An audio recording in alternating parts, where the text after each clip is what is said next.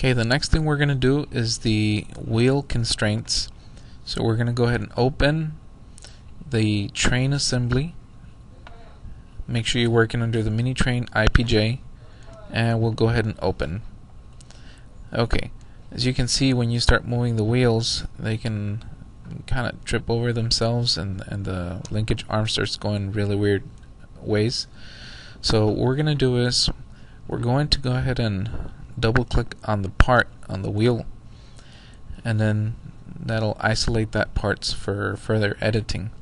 What I want to do is I want to make a work plane so that I can go ahead and constrain all the wheels at the same time.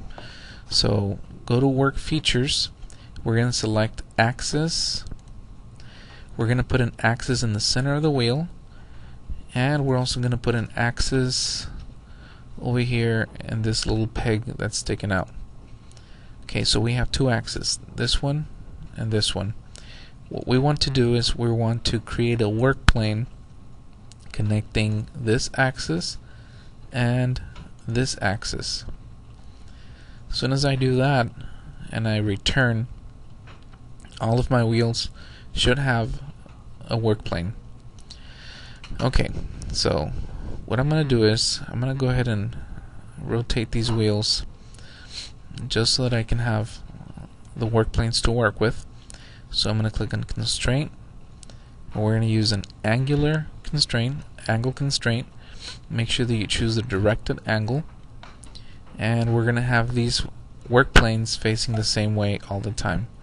So we're going to click on apply. Let's look at the other side. Make sure that you click on the work planes, click on apply. Okay, let's go ahead and cancel out. So these wheels shouldn't be moving in weird ways, and this one also has been fixed. Looks like it's going to be okay. Let's go ahead and put some of these constraints from one side to the other. We're going to leave one set of wheels with the linkage arm on the bottom, and the other set will have the linkage arm on the top.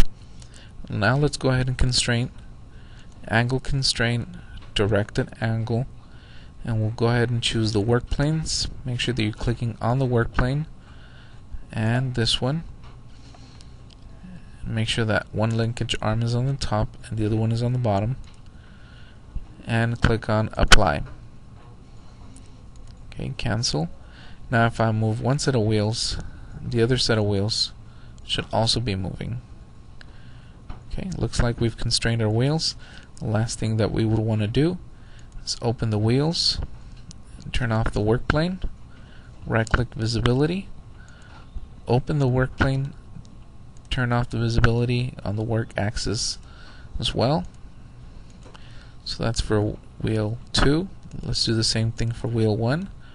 Right click, turn off visibility for the work axis and the work planes. Let's do wheel 3. Turn off the visibility for the work axis, turn off the visibility for the work plane, and let's do the same thing for wheel 4. Turn off the visibility for the work axis, turn off the visibility for the work plane. Okay, looks like our train has been assembled and it's constrained. Looks like everything is okay. We'll go ahead and save. Click on yes to all. Okay.